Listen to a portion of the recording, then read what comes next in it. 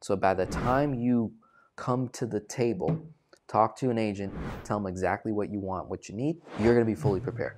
So step one is study and research, watching videos like this, getting educated, right? Taking a look at my case studies, looking at other YouTube channels, reading articles, reading books. Really put yourself through an education phase, right? And really consider taking 30, 60, 90 days to just absorb material, take notes, write questions down. Take notes, write questions down. Search those questions on the internet, see if you can get those answered for free. Hear that answer from 3 different people, see if they all align. Are they all saying the same thing or are they saying 3 different things? Okay, so now I gotta go down these rabbit holes to figure out where is the truth, right?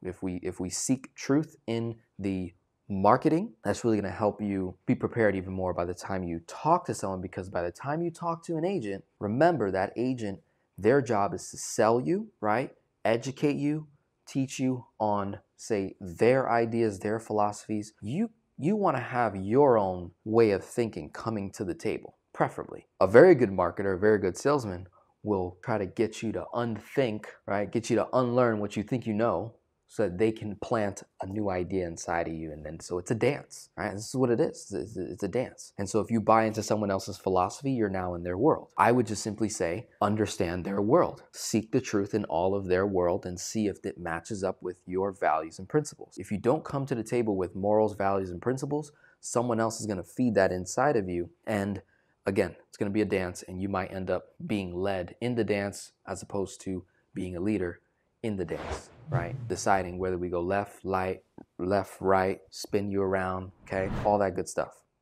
So now coming back to the whiteboard. 6 steps: study, research. Step 2, choose the agent. Step 3, choose the company. Now, this is not in the best order, I'll be honest, but these are critical things that, for sure you're gonna study and research, and more than likely when you go through someone's funnel, you might end up talking to an agent maybe prematurely, which is fine, right? You're just kind of getting educated, right? And you want to set the standard. Hey, I want to get educated. I'm not necessarily ready to design a policy at this moment, but I would like to get educated. Where can you point me? What kind of conversations can we have right now to help me prepare myself for eventually getting a policy? I don't know if I want to go with you or your team. I'd like to get to know you first, build a relationship. Is that cool? Yes, no? And you kind of see how people react. So essentially you're choosing the agent. The agent is going to help you choose the company. They're going to present companies to you. Now, again, through your study and research, you might already choose a company. You might do the homework in advance, right? And my Word docs might help you do that. Then step 4 is choose the design, okay?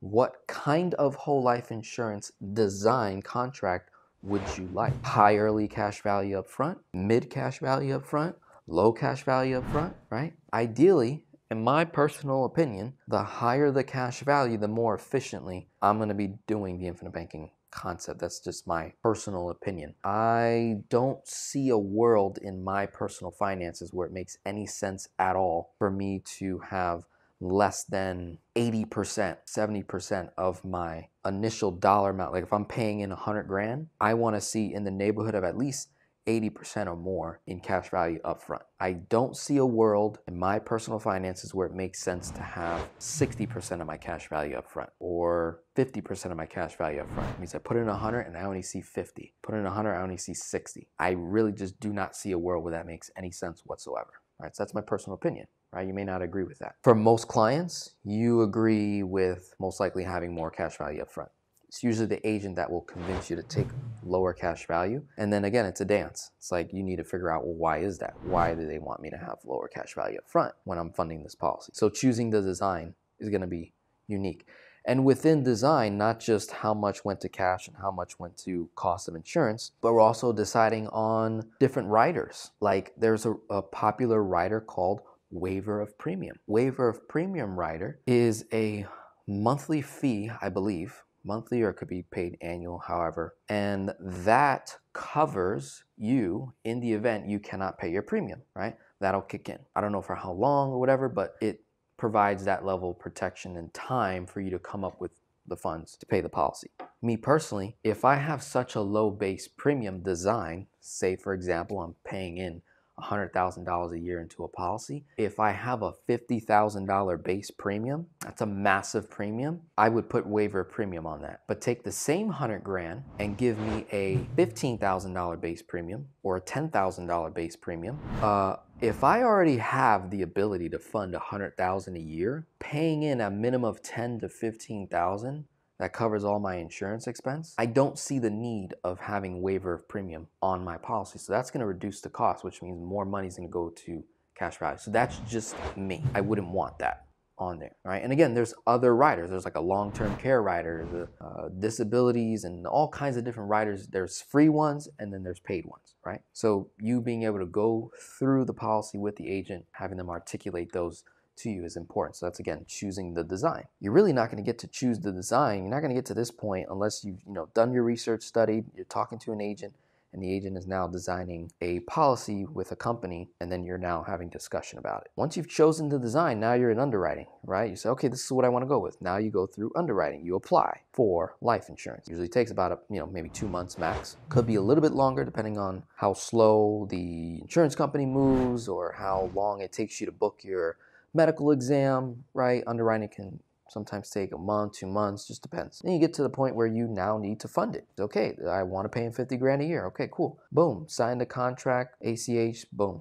Fund it, close, done. Agent gets paid, you get your account, you now have a policy, you are now insured. Final step is performing the strategy that you and the agent went over. What are we using this for? Again, if you get sold on this core value, anything you add on top of core value is going to be an added benefit. So let's look at the strategy, right? Or different strategies that you will hear content creators like myself talk about. So as it relates to step 6, performing the strategy as it relates to the infinite banking concept. You can use a whole life insurance contract to leverage the available liquid cash value to invest, and you can create interest earnings in 2 locations, right? You could be earning money with the same dollar in 2 locations, right? For example, let's say you had $1 in cash value and it's earning an internal rate of return of, especially let's say in the first year, okay, it's going to be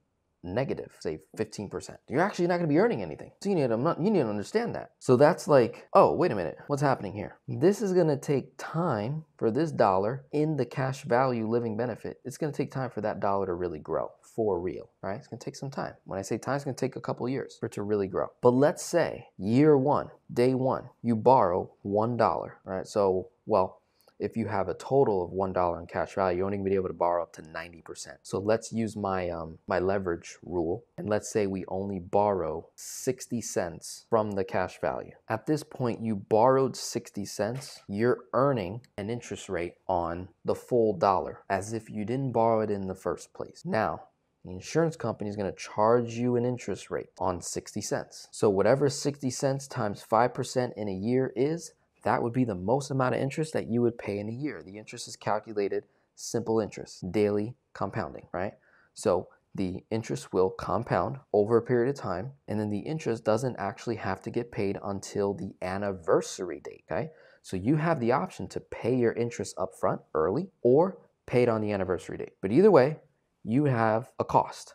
Now, meanwhile, this full dollar is going to earn a rate of return, but in the beginning, it's going to be negative. Now, what you do with this 60 cents is to your personal preference. If you think that taking this 60 cents and going to earn 6% and you're going to call that positive arbitrage, you're doing bad math. Promise you. You're already in the hole, negative 15. You would need to earn 15.5. You need to earn 20+% or more just to break even on this whole thing, just to break even on this whole plan here. That would not make sense. So that's why you want to get clear on, wait a minute, do I actually want to do this?